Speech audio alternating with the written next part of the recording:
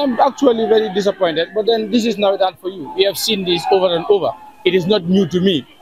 This is sometimes like a wrestling match, and sometimes teams will have that belief. Not every team believe that, but some teams believe this.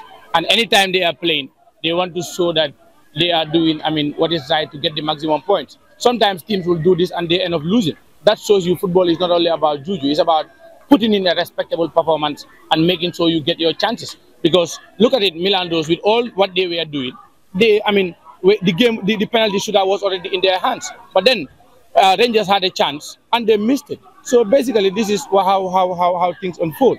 But then it's not a very, very big disappointment. My only disappointment is the reaction of the fans, how they reacted, which is very bad. But hopefully they will learn from this and comport themselves. And I think the disciplinary committee will do what is right and make sure things like this do not happen. Well, we don't expect things like this to happen. Okay, and if so, what are your steps to stop that? Well, the committee has done a tremendous job to reach this stage, and teams knew exactly that they are dealing with a committee that respects rules and regulations.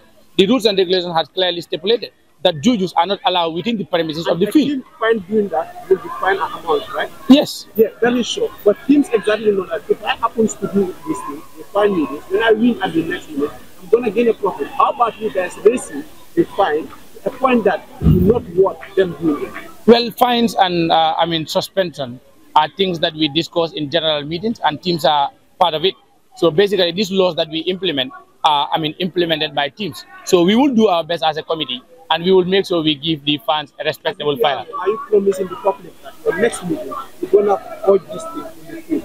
You're gonna put this thing? Well, for sure. Adjustment of the fact. No, but then. Adjustment of the But then just hear me out. What I am trying to put across is teams make rules in accordance with what the justification could be.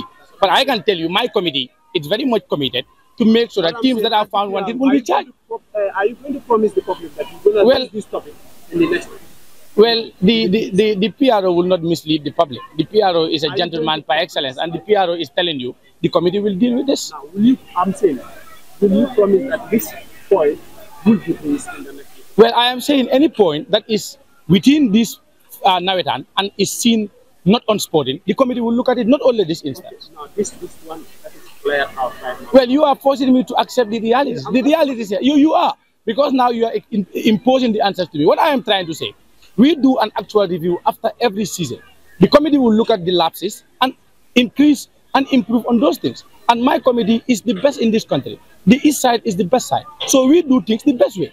And the best way that we can do is to make sure we use the article that has said, if teams are using juju, they will be subjected to a fine. This is a clear manifestation. Thanks for your time.